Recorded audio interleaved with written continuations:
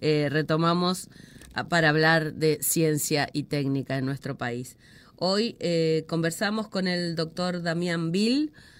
Damián es profesor y licenciado en Historia y doctor con mención en Historia por la Universidad de Buenos Aires. Es investigador del CONICET y se desempeña en el Centro de Estudios Regionales y Urbanos, CEUR, de Capital Federal. Buenas tardes, Damián, y gracias por estar aquí en Macroscopio. Bueno, hola Sandra, ¿cómo están? Y gracias a ustedes por la comunicación. Contame un poco, Damián, cómo fue tu formación, cómo elegiste ser historiador, qué te llamó la atención. Bueno, es una pregunta interesante. Siempre fui medio, como se dice, ¿no? Medio nerd. Ya de chico me gustaba, recuerdo tenía libros como de estadísticas así ilustrados para chicos, o de la historia de la Segunda Guerra, de Napoleón, de grandes gestas de la humanidad, y me interesaba más la lectura de ese tipo de cosas que por ahí de cuentos o de novelas o de cómics, y siempre tuve esa inquietud, ¿no? De saber cómo funciona un poco la sociedad, tratar de entender de dónde venimos, por qué estamos como estamos, y bueno, ya a medida que ingresaba a secundario, como que fui perfilando más esas inquietudes, digamos, esos interrogantes que me nacían, y ya decidiéndome por las humanidades, ¿no? Todavía no tenía decidido muy bien la carrera, pero a medida que pasaba el tiempo ya estaba más inclinado hacia la historia dentro del arco de las humanidades o de las ciencias sociales, y bueno, así decidí, a pesar de que ya hacia fin de secundario tenía un profesor de historia que me desalentaba un poco, pero yo estaba convencido de que quería estudiar eso, porque bueno, es por esto que te comentaba, ¿no? La idea de tratar de ver si uno puede entender bueno, la dinámica, los procesos, y en función de eso tratar de contribuir con algunas explicaciones de una humilde posición, ¿no? A ver si te puede ayudar. Y bueno, luego comencé la carrera con la investigación, y me acerqué a un grupo de gente que conforma el Centro de Estudios e Investigaciones Sociales y de Razón y Revolución, y bueno, ahí empecé a trabajar ya desde estudiante, a investigar temas vinculados con historia económica, procesos de trabajo, y temas de industria y demás, ¿no? Ya con un poco más de el intento de, bueno, como se dice, profesionalizar, ¿no? O sea, tratar de construir herramientas para investigación, aprender con un grupo de gente, Marina Cabat, con Gonzalo Sancervino y otros compañeros, y bueno, aquí estoy. Bien. Muy resumidamente, sí. ¿Y estudiaste siempre, te formaste en escuelas públicas y en universidad pública? Exacto, sí, vengo de una familia como se decía antes, ¿no? De clase media, mi viejo, de asalariados, en realidad. Mi mamá de casa, mi viejo siempre trabajó en ventas como empleado de diferentes lugares. En los 90 en algún momento estuvo desempleado, como le ocurrió a mucha gente en ese periodo, pero bueno, por suerte volvió a reinsertarse, y siempre escuela pública. En la primaria Mariano Acosta, la escuela por ahí para la gente de Capital, escuela conocida, sí. Y en secundario, bueno, decidí por mi cuenta hacer el ingreso al Colegio Nacional de Buenos Aires, y bueno, lo pude hacer, y pasé mi secundario, y bueno, después en la UBA, sí, siempre. Bueno, buenos colegios también, siempre. Tuviste suerte, y tuviste, bueno, con qué bancarlo también, porque no es fácil. Digamos, no, seguro, en mi casa siempre, mi mamá, persona siempre muy interesada en letras, literatura, que nos inculcó la lectura. Mi tía, que vive en Mar del Plata, yo soy marplatense de nacimiento, y viví hasta los 5 o 6 años allá, y bueno, pero la veo seguido, viajo seguido, y ella también me fue inculcando esa pasión por la lectura y las inquietudes, y bueno. Bien por la tía. Sí, y bueno, ahí dentro, digamos, de las posibilidades, pudieron brindarme la posibilidad de una buena educación, siempre dentro del ámbito público, y tratamos de continuar ese legado también con mis nenes, que hoy día la educación quizás no es la mejor en la Argentina, pero bueno, tratando de apuntalarla desde casa, ¿no? Bien, sigue siendo una inversión en la educación, y es muy importante para todos. Totalmente. Y bueno, y en este recorrido, digamos, de empezar a especializarte en diferentes procesos y en diferentes temas, ¿cómo fue que llegaste a CONICET, digamos? ¿Cómo fue ese objetivo? ¿Lo planteaste como algo específico o fue así azaroso o te decidiste a hacer carrera de investigación? En principio a mí siempre me gustó la investigación, me vi más, no sé cómo será allí, supongo que más o menos en todas las universidades nacionales las humanidades tienen la misma dinámica, ¿no? O sea, las salidas son básicamente dos, o la investigación o la docencia. Sí. Claro, yo para el rol de docente nunca me vi nunca me vi en ese papel, aunque bueno, hoy día soy docente de la UBA y me da mucho gusto y demás, pero siempre me tiró más el lado de la investigación, de la producción, digamos, científica. Siempre me gustó eso, desde, como te decía, cuando era chico y leía estos libros extraños para chicos, y a medida que iba creciendo me interesó siempre tratar de ver eso, de aportar herramientas o descubrir cosas y demás.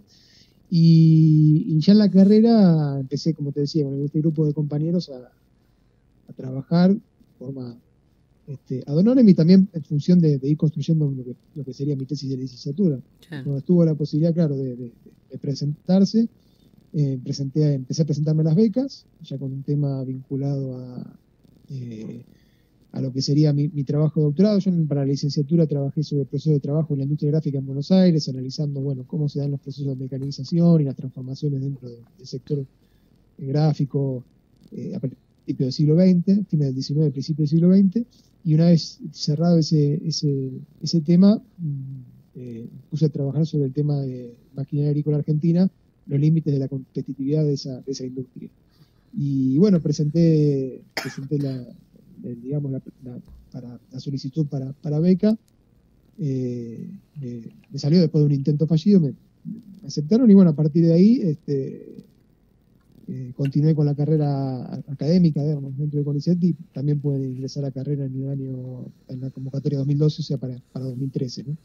Fue, o sea, un planteo desde que estaba terminando la licenciatura y empezando el doctorado, ya fue un objetivo planteado en función de, bueno, para investigar, uno lo puede hacer, digamos, ad honorem y demás, pero obviamente los tiempos son distintos, ¿no? No, claro. Si uno, claro, tiene la intención de por ahí producir y dedicarse seriamente a eso, necesita profesionalizarse. Lamentablemente, bueno, hoy sabemos, ¿no?, cómo está la situación, en la cual hay muchos compañeros que quedan afuera, y además que los salarios no son los mejores, y todo lo que conocemos.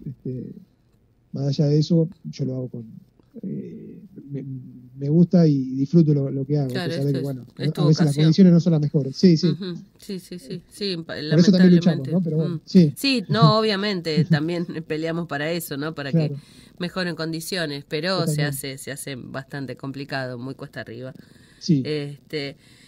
Ahora, en todos estos temas, vos fuiste focalizándote en ciertos procesos que tienen que ver, bueno, casi con la economía, con la historia económica del país. Claro. Sí, siempre, digamos, me tiró, digamos, esa línea o ese ámbito, ese campo de trabajo.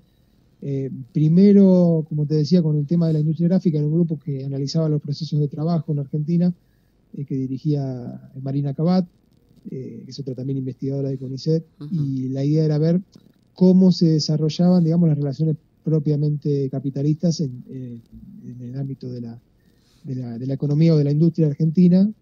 Por eso tomábamos diferentes ramas de la producción, estudiando cómo se daba el proceso digamos, de pasaje a la gran industria, ¿no? O sea, el sistema de máquinas y demás. Y yo realicé ese trabajo para la industria gráfica, bueno, del cual dio la luz una tesis de licenciatura que después publicamos en formato libro.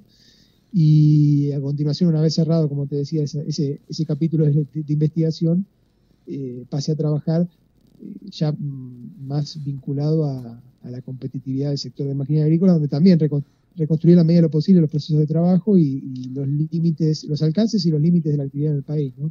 A partir de, digamos, bueno, estructura, un acercamiento a estructura de costos, a la escala productiva, a la competencia internacional. más viendo, tratando de aportar elementos para analizar los límites del capitalismo en Argentina, ¿no? Bien, bien. Y de la acumulación de capital. Bien. Sí, siempre desde ese ámbito, y ahora, digamos, ahora estoy trabajando en mi proyecto actual está vinculado a hacer lo mismo con la industria automotriz, pero bueno, la investigación por ahí, como tendrás experiencia, te va llevando por otros si bien, caminos. claro, por otros caminos, pero además incluso dentro del mismo campo, ¿no? O sea, problemas ahora estoy viendo problemas de la industria, cuestiones vinculadas al tema del endeudamiento, el tema no sé, de la dinámica general de otros sectores, agro, bueno, como siempre, uno se va, a veces temas que están en la actualidad, el tema de la inflación, etcétera, etcétera, que lo van a uno haciendo también trabajar sobre temas, si se quiere, tangenciales o accesorios que abren nuevas líneas, ¿no? Bien. Ahora charlamos un ratito sobre todos esos temas, hacemos una primer pausa. Macroscopio. Ver de cerca algo grande. Seguimos charlando con Damián Bil.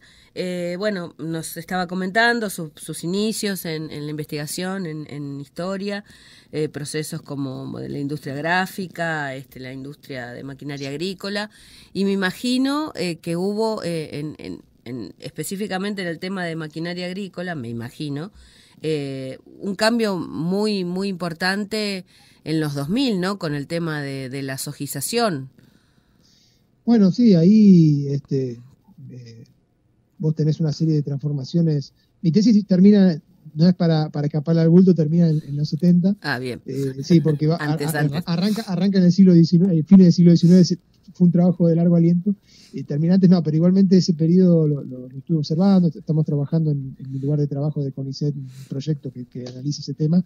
Y efectivamente, a partir de, digamos, previamente, ¿no? Ya a partir de la Revolución Verde, Estados Unidos, con la agricultura mundial en los 60, la aparición con fuerza de las hojas, el crecimiento de las oleaginosas en los 70, y en particular en la Argentina con la expansión de la siembra directa, que hoy día es gran parte de la siembra se hace bajo el procedimiento de siembra directa. Vos tenés un impulso fuerte a unos cambios tecnológicos muy, muy interesantes que te modifican toda la estructura del sector, la aparición de todo lo que tiene que ver con la electrónica, la agricultura de precisión, claro, todos los dispositivos tecnológicos que se utilizan hoy en día en las máquinas, que mucho dependen de eso, y a nivel internacional, lo que parece como el eje de la competencia en la actividad hoy día es en gran medida toda la gestión de datos, ¿no? O sea, quién maneja y cómo maneja esos datos y cómo se los ofrece al usuario, en tema de, claro, los rendimientos por sectores, datos de geolocalización o de climáticos, etcétera, para generar una optimización del uso del equipo, ¿no? Eso ha traído, ciertas consecuencias para los productores, para los fabricantes locales de maquinaria, aunque abren nichos para otro tipo de producciones, y es una cosa que aún está abierta y en proceso.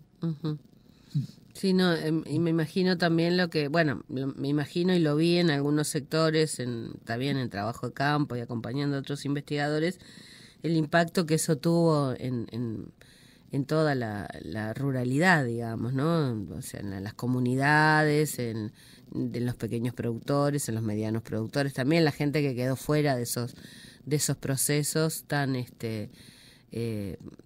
vertiginosos, ¿no? Porque realmente fue poco tiempo, muy poco tiempo, ¿no? Algunos no se pudieron acomodar, digamos. Claro, además, el campo argentino tiene una serie de particularidades vinculadas a la figura del contratista, que claro, ha sido 2/3 de la producción se hace en vía contratista, con máquinas muy, muy costosas, muy modernas, que mayormente son importadas, las cosechadoras. Hay un sector de sembradoras sí muy importante nacionales, que es el sector que maneja o domina la producción nacional, pero cosechadoras y tractores con requerimientos de tecnología y los costos, está dominado hoy día por firmas extranjeras que tienen casas filiales aquí en el país, aunque por ahí no producen, solo ensamblan o no producen el equipo completo.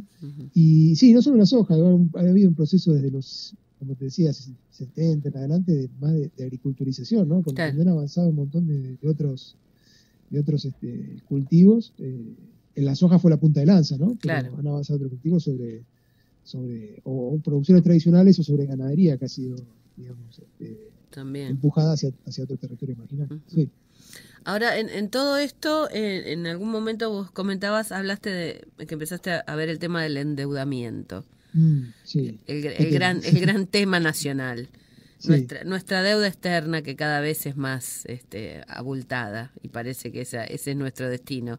No estamos condenados al éxito, como dijo Dualde alguna vez. No parece, ¿no? Sí. No parece. ¿Cómo te acercaste a ese tema? ¿Cómo lo estás desarrollando? Bueno, ahí lo mismo, surgió la preocupación dentro del grupo de trabajo en CX de Razón y Revolución, con una pregunta sobre, bueno, ¿qué papel juega la deuda en la Argentina? ¿Cuál es la naturaleza de la deuda? Que implica toda una serie de debates, una serie de interpretaciones en los cuales la deuda externa aparece como una, sobre todo desde el nacionalismo, los sectores de la izquierda también lo esgrimen este tipo de argumentos en el cuales la deuda aparece como un elemento de bloqueo, de traba, ¿no?, al desarrollo nacional. Empezamos a ver un poco esa dinámica y encontramos otras cuestiones, digamos, ¿no? Porque esto lo empezamos a ver ya hace tiempo, otros compañeros empezaron a trabajarlo, yo lo tomé cuando ya el desarrollo estaba empezado, y de hecho, bueno, hay otra gente que lo sigue trabajando. El propio Gonzalo escribió un libro sobre el FMI. No sé si llegó a comentarlo en alguna de las entrevistas en alguna de las charlas que tuvieron. Muy interesante, ¿no? Sobre, bueno, cuál es la lógica, cuál es el papel del FMI en Argentina, si realmente es el causante de todos los males, o en realidad el problema de la deuda tiene que ver con otra cosa. O está escondiendo en realidad otro problema estructural de mayor profundidad. Nosotros creemos que esta es este segundo punto es la explicación. O sea, la deuda no es una traba al desarrollo, sino que es una forma en la que tiene el capital que acumula en Argentina de compensar su atraso productivo. Me explico. A ver, en principio, en primer lugar, para desglosar un par de cuestiones, la Argentina no es uno de los países más endeudados a nivel mundial. De hecho, por el peso de la deuda pública, o sea, de la deuda total, externa, interna, hay países, por ejemplo, como Japón, que tienen 260% de su PBI, una deuda que equivale al 260% del PBI. Wow. Sí, tremendo. La Argentina hoy está entre los 70-80, no está en un nivel súper elevado. De hecho, hay varios países arriba del 100% de endeudamiento público bruto sobre su PBI. Podemos listar entre ellos a Francia, España, Canadá, Estados Unidos, que es uno de los países más endeudados del mundo. Aparentemente China, lo que pasa es que los datos de China oficiales son un poco, hay que tomarlos con pinzas, pero lo que ocurre en China es que hay una serie, digamos, que cada tanto aparece con las burbujas inmobiliarias y demás, de endeudamiento de los gobiernos municipales, ¿no? Se llama los vehículos de financiamiento de gobiernos municipales, a partir de todo el sistema de la banca en la sombra, ¿no? Que es un sistema privado poco transparente, y muchos especialistas calculan que China se acerca a una deuda también entre el 200 y el 300% de su PBI, lo cual es grande. Y a nivel de la deuda externa, para Latinoamérica, la Argentina es un país de endeudamiento medio, o sea, en relación al PBI, datos de 2021, tenés que la Argentina tiene un 33% la deuda externa representaría un 33% del PBI, y está en 32% del PBI, está al nivel de Uruguay, de Honduras, un poquito más arriba de Bolivia, pero estaba debajo de muchos países de Centroamérica y que del propio Ecuador, ¿no? O sea, no es la deuda un elemento, o no es la Argentina algo que destaque del resto por su monto. De hecho, bueno, a nivel de la deuda externa por cabeza, Estados Unidos tiene $91.000 per cápita, digamos, de endeudamiento externo, y la Argentina alrededor de 7.600. O sea, no es un país que tenga un peso la deuda como por ahí lo tuvo incluso en otros periodos de su historia. Porque acá lo que es interesante destacar no es tanto el monto absoluto de la deuda, sino cuánto pesa sobre algún indicador, ¿no? Claro, algún indicador de la dinámica económica, o sea, sobre por ejemplo, PBI, por ejemplo, el nivel de exportaciones, o sea, cuántos meses de exportaciones representa la deuda, algún valor que te lo relacione con la dinámica de la economía. Y ahí cuando se analiza eso, se ve que no es el país más endeudado del mundo, ni que destaque de la generalidad o de la región como algo particular. Además, otra cuestión, ¿no? que surge, bueno, en realidad la deuda como elemento, o sea, el crédito, el endeudamiento, es un elemento cotidiano de la dinámica capitalista. O sea, pensándolo a nivel de familia o a nivel de empresa, ¿no?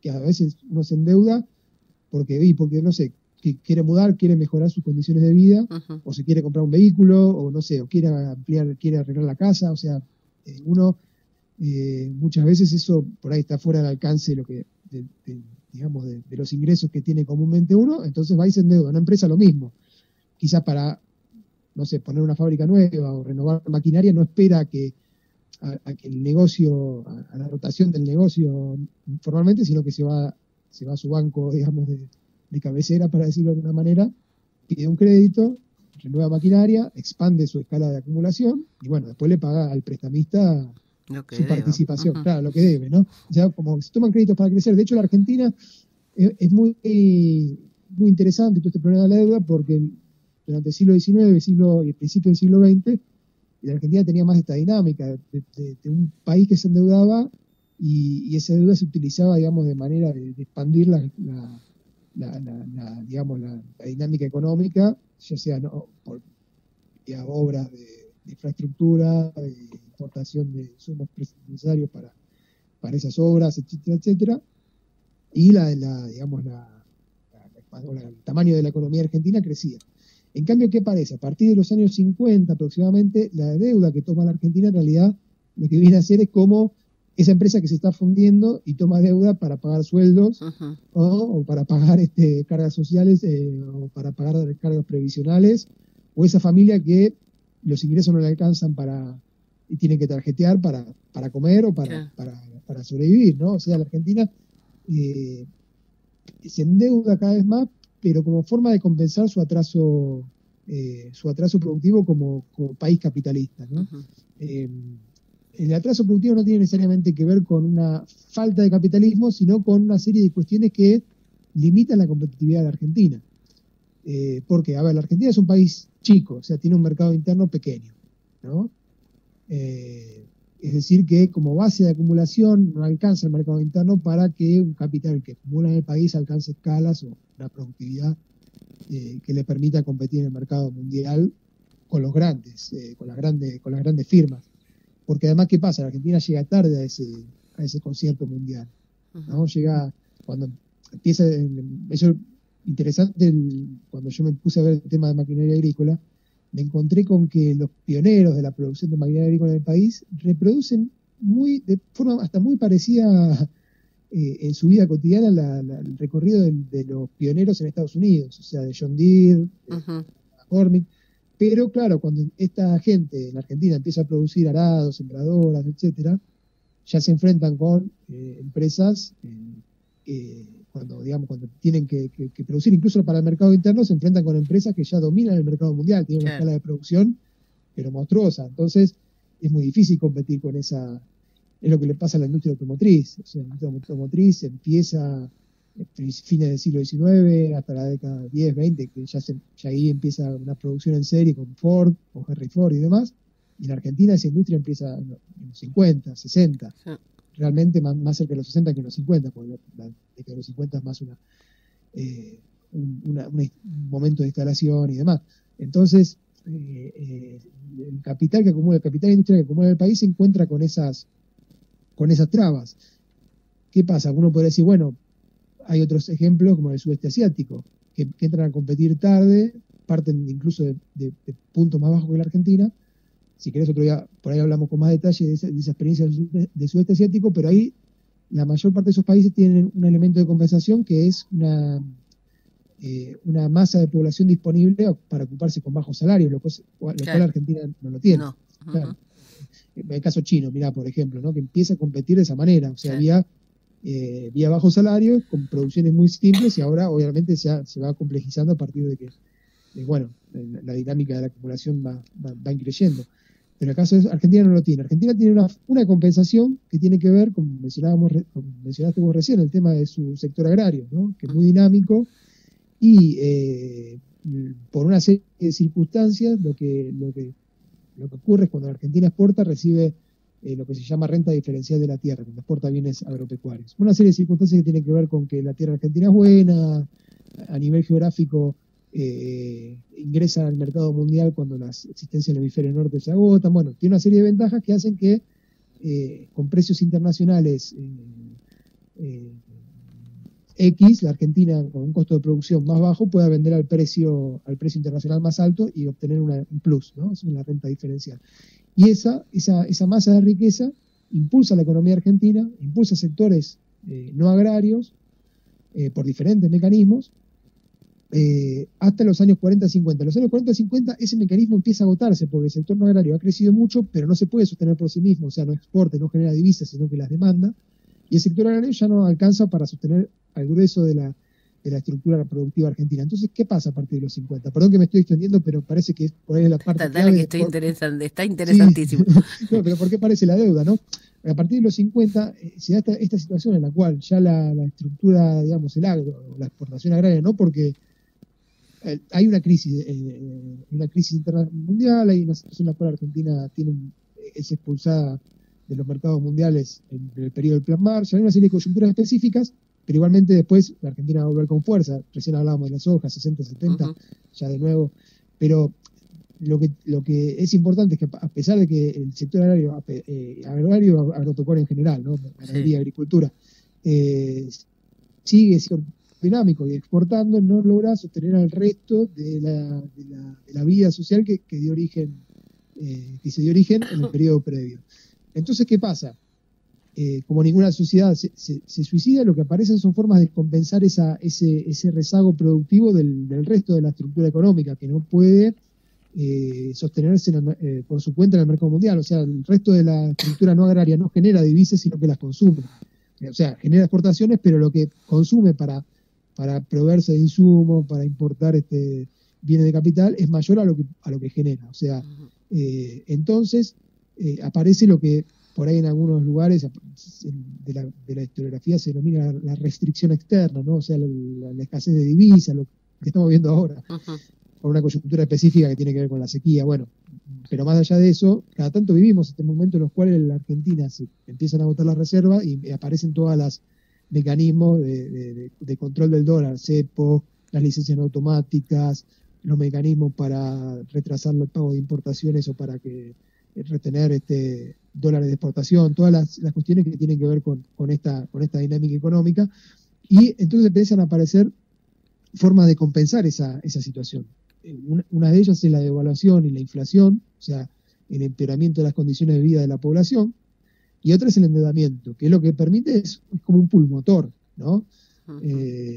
Y obviamente, cuando uno va a pedir un crédito, o sea, ese pulmotor permite patear la pelota para adelante, porque termina, digamos, a la larga, históricamente lo que vemos es que eso va terminando en estallido tras estallido, cuando la Argentina, o por alguna crisis internacional, o por algún problema interno, no puede hacer frente al pago de esas obligaciones. Y acá está el segundo punto, es decir, bueno, los planes de ajuste o demás, que se vinculan mucho con los organismos externos.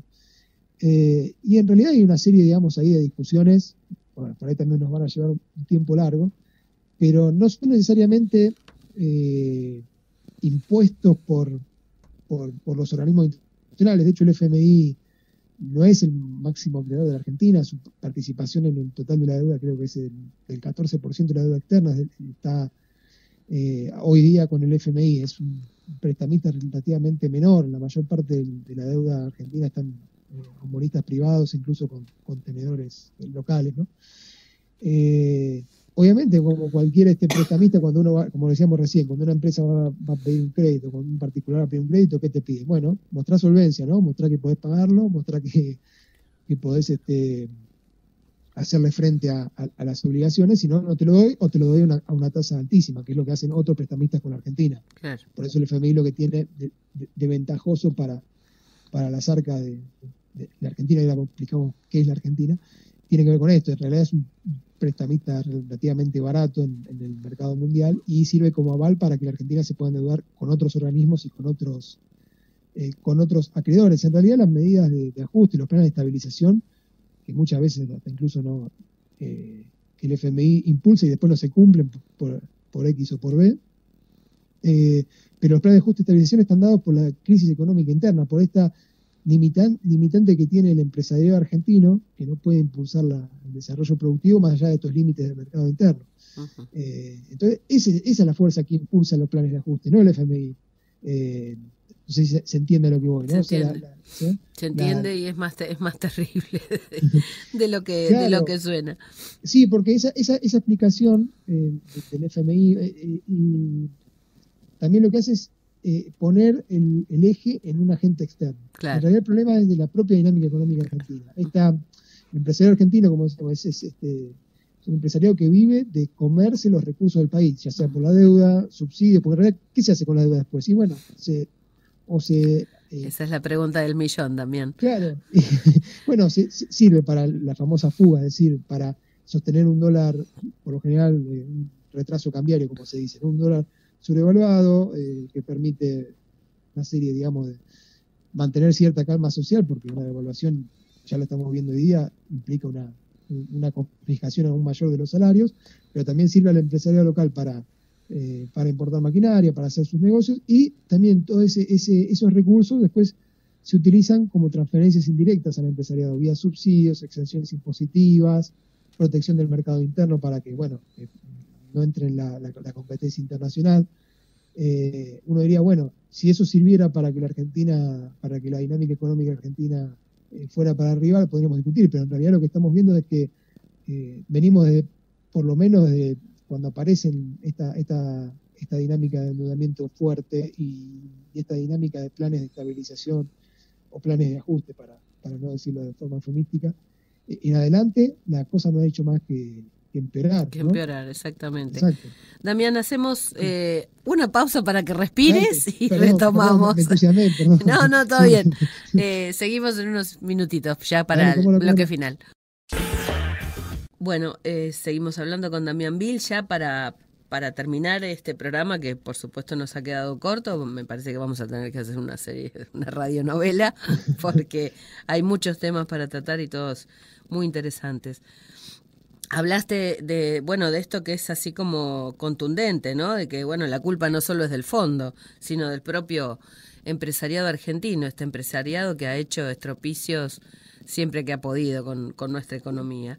Y esto, digamos, en la actualidad, como también señalabas, se acrecienta y nunca terminamos de salir, ¿no? De este círculo vicioso donde unos u otros siempre se las arreglan para recibir fondos, hacer negocios, quedarse con el dinero, y el país cada vez está más desindustrializado, los trabajadores más comprometidos con sus salarios y bueno, la economía así dando saltos hacia los tumbos. Nunca terminamos de estabilizarnos, ¿no?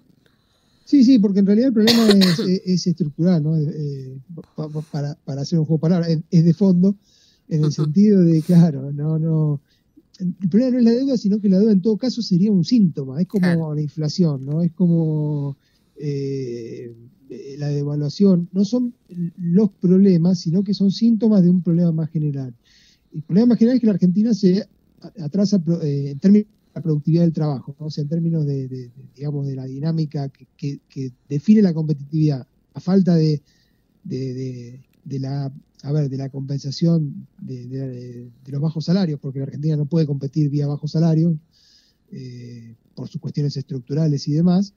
La forma que tiene de competir es, los sectores donde tienen sus ventajas, en el caso del agro, por lo que dijimos así, a muy grandes rasgos, pero en el resto de las actividades tanto en cuanto se retrasa productivamente o se aleja de la brecha ya sea tecnológica, cuando decimos productividad del trabajo es, a grosso modo, vendría a ser digamos, el tiempo incorporado por mercancía. Cuando es menor, los costos son menores, eso te permite tener una mayor escala, entonces te sale más barato los insumos, podés desplazar a competidores. En Argentina eso no lo tiene, cada vez la brecha tecnológica o la brecha de productividad con digamos, el promedio de los sectores productivos que uno tome en general se hace cada vez mayor.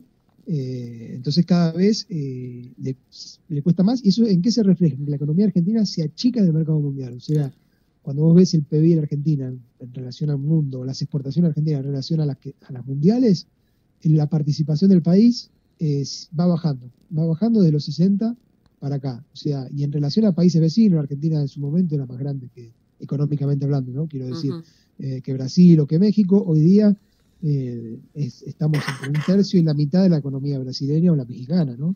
O incluso de países como Corea del Sur y demás, donde la Argentina es mucho más grande de los 60 en términos económicos, y hoy día es una fracción de esas economías. Entonces el problema está ahí. La deuda viene a ser un intento de retrasar los efectos de esa cuestión, y el FMI es uno de los tantos prestamistas, como decíamos, ¿no? El problema tiene que ver con que la burguesía o los empresarios argentinos son incapaces de impulsar la dinámica productiva, no pues tampoco como una cuestión, digamos, si quieren necesariamente de maldad, porque están siempre presionando para obtener mejores condiciones, claro, que implica lo que decís vos también, ¿no? O sea, ¿para qué piden reforma laboral? Y bueno, para acumular con mayor facilidad, es decir, a menores salarios, a menores de resistencia o capacidad obrera no sé, por ejemplo, de reclamar indemnización o lo que fuera, ellos van a tener mejores condiciones de acumulación, van a aumentar sus tasas de ganancias. Pero en la historia argentina eso ya hemos visto que hubo muchos intentos, mencionamos los 90, o sea, ¿qué otro ejemplo podáis de reforma tan fuerte? Recordaremos la reforma, la flexibilización que estaba de moda y demás, y eso no sirvió ni alcanzó para, aún con la estabilidad cambiaria que se había establecido por ley y la privatización y endeudamiento masivo que permitió a muchos de estos capitales concentrados digamos, reconvertirse el sector automotriz, la siderúrgica, la petroquímica, bueno, en muchos casos. Aún así, la dinámica económica argentina no se modificó. Eso muestra también, a nuestro entender, el agotamiento del capitalismo argentino y la necesidad de... También formamos parte de un conjunto de compañeros que están intentando erigir una propuesta política que tiene que ver con que acá la Argentina necesita reconstruir la estructura productiva, pero bajo otras bases. Es decir, esto que mencionábamos recién, ¿cómo podríamos hacer una Argentina que crezca y donde ya no tengamos más el problema de la deuda, o si hay préstamos y demás para ir hacia adelante, no para patear la pelota y para alejar una crisis? Y bueno, ahí tiene que tomar las riendas un Estado productivo, ¿no? Nosotros planteamos, obviamente, bajo otro tipo de gobierno. Sí, yo, digamos, yo ya a esta altura estoy un poco vieja, pero descreo absolutamente que dentro del sistema capitalista se pueda nada. Y lo que por lo menos no para países como los nuestros, quizás en Europa, en Estados Unidos o en algunos países de Asia, pero nosotros estamos... Vos mencionabas, claro, hay mucha gente que ahora dice, no, pero en otros países se pudo, el caso de Israel, bueno, pero está bien, ahí tenés una base, claro, pero no además de lo que es Israel, ¿no? Más allá del apoyo que tiene a nivel internacional, pero tenés una base tecnológica que la cual la Argentina no tiene. O sea, hay países, como decís vos, por ahí acomodando ciertas variables, con algún tipo de ajuste específico, que incluso también lo pagan los trabajadores, bueno, se relanza la acumulación. Y ¿qué pasó en Estados Unidos después de la crisis 2008-2009? Claro. Hubo el salvataje de los bancos y demás, pero también un estancamiento del salario real, y eso permitió cierta recuperación económica, obviamente a partir de que los trabajadores estuvieron en peores condiciones. Pero el sistema, en términos de capitalistas, de alguna manera logró un impasse, porque la crisis sigue dando vueltas, sigue una serie de cuestiones, pero Estados Unidos recuperó competitividad, bueno, a partir de eso también la disputa con China.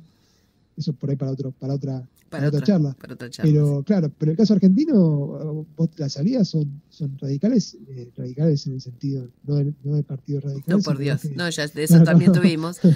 No, también lo tuvimos, pero me refiero a que son medidas extremas, o sea, dentro del marco capitalista, no hay mucha salida, sino es con una destrucción de las condiciones de vida de la población enorme. No, y aparte por lo que comentabas, sí. también por el propio tipo de burguesía o de empresariado que tenemos, ¿no? Que también es bastante particular a diferencia de otros burgueses y empresarios de otros países, digamos. Claro, lo que pasa es que la concentración, digamos, y el aumento de escala implica también la liquidación de casi prácticamente la totalidad de la burguesía argentina. Por eso también los que se oponen a los planes más, se quiere, entre comillas, más audaces, que tampoco están en el horizonte en términos capitalistas, porque nadie los plantea, pero ya las tímidas reformas que se intentaron y demás, lo que los bloquea es la propia burguesía argentina. Claro. Que se la lleva puesta un cambio, digamos, en este sentido.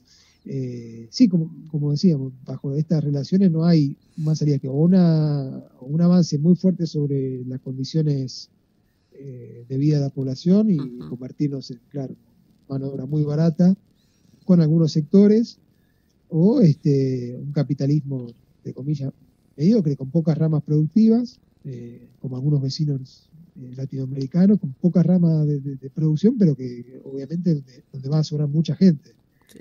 Que se va a tener que ir, o bueno, no sé, digo, no es nuestra solución, quiero decir, en función de lo que estábamos charlando. No, sí, seguro, sí, eso, es lo que es el panorama posible. Exacto, por eso la Argentina tiene que apostar a otra, entendemos que tiene que apostar a otra forma, exacto, y esto tiene que ver, digamos, hay que sacarse encima la clase que nos trajo hasta acá, y pensar que digamos, un Estado productivo, y que piensen, digamos, en el bien social, haga cargo de la producción. Hay muchos sectores que el capital privado no explota porque no tiene rentabilidad, o la inversión inicial es muy grande, y que podrían en relativamente poco tiempo generar un alivio.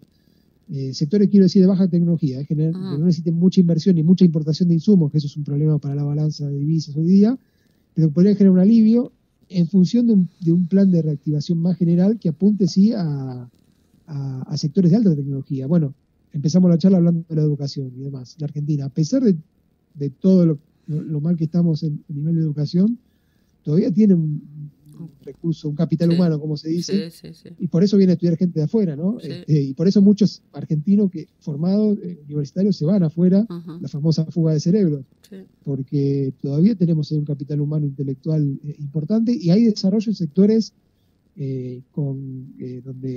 donde que generan valor y que los salarios son altos, la ingeniería nuclear, la farmacéutica, la industria química, o sea, hay un montón de actividades que la Argentina tiene desarrollo centenario, o bueno, por ahí no tanto en otros sectores, incluso prestigio internacional, y que lamentablemente no pueden despegar por estos problemas. No hay financiación, no se invierte porque el costo es elevado y la rentabilidad baja, y bueno, vemos que el capital privado no está dispuesto a hacerlo, ¿no? Por supuesto que no. No pasa por ahí.